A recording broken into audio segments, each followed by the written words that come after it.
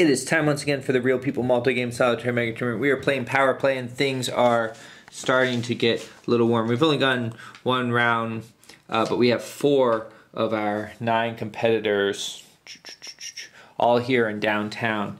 One of them is very close to getting the head.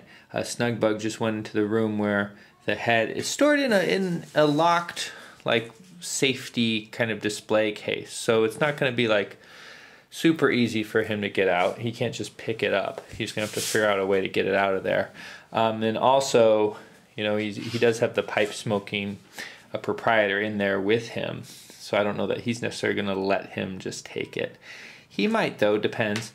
But even maybe a bigger problem for Snugbug here is the fact that there are 3 of his competitors also in the same area. Now, they're not in the building with him, but they're in downtown, and it's a free action for them to go in the building. So it doesn't take them anything to go there. On their turn, they can just be essentially where he is, especially since he didn't lock the door behind him or anything. And to make matters worse for Snugbug, 2 of them have guns. Flesh got a gun on camera last time, and then Smiley just got one. She just started. So we are actually now on Junior's turn. Junior just wrote a note. He's waiting in line to meet with the mayor, and I'm going to go off camera and figure out what he does. So Junior shakes hands with the mayor and hands him this note. He says to the others that this causes the mayor to want to meet with him because the mayor is so intrigued by this note and his own personal charisma. Some people bought that, others did not. More didn't buy it than did. They figured the mayor would be a little more cautious. So we're going to roll here to see if that even worked. And it didn't work. Sorry, Junior. He's going to have to make an amendment to his action. I think he's instead going to just call up the requisitioner to give him I'm the mayor documents. So the requisitioner can give you any sort of document, security clearance, or contact with a person at the end of that agent's action. So we're going to put a little 3 marker here by Junior, and each of his turns that's going to go down 1, and then when it goes all the way down, he'll get some documents delivered to him that say that he's the mayor. Kaz and Kat, on her turn, remember, she was at the bank and she got a secret meeting for a loan. Well, not a secret meeting, but it was important for her to have a private meeting so that she could do a secret action. And that secret action was that she offered a contract to the person, the loan officer, saying that when the time comes, so long as the officer pretty much did her bidding for the day, with the caveat that nothing would be lethal, the loan officer wouldn't get hurt or anything like that.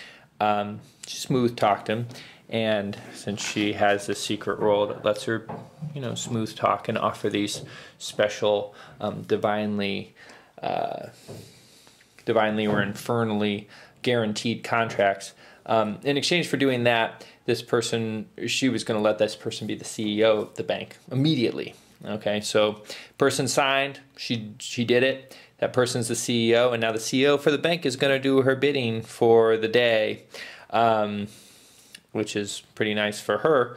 Who knows what she's going to do with that? And who knows why Flush just walked into the trendy clothes store and stole a mannequin. And he wasn't sneaky about it. People saw him, and so the police might be on their way to downtown. There's probably police already downtown, but they're going to be on the lookout for someone carrying a mannequin. Flush, you better run. Snugbug holds a ceremonial knife that he picked up in the curio store and is holding it to the throat of the pipe-smoking proprietor, saying, "Open this case for me or you're going to lose your throat to this ceremonial knife, and the ceremonial knife will be wetted with your blood." And so the person is going to do that, but he sets off an alarm. That's a trait the other people voted on unanimously. The alarm is off, so the police are now looking for both Flush, and they're heading to the curio shop where there's a lot going down. The heat of the impending police presence does not stop Little Red, though. He walks in to the curio shop and starts dousing the whole place with gasoline. The whole place is very flammable now. Let's move on to Danimal. Danimal spent his turn finishing his research. He now knows where in the nature preserve the body of the shrunken head. I wonder if the body's also shrunken, but he knows where it's buried. Stubby, for his part, he used the requisitioner to set up called him and told the requisitioner to start setting up a meeting with a gullible curio collector. And so that's what he's doing. So that's going to take 3 turns. He can do other things while that counts down. Let's move on to Weasel, and that'll be our last turn of the round of turns.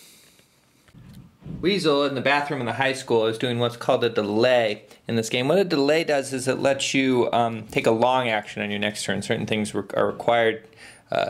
They have to be a long action. For example, Danimal's research in the library, that was ruled to be a long action. Traveling from one location to the next is always a long action as well. There's anything that would take longer than 10 minutes is a long action.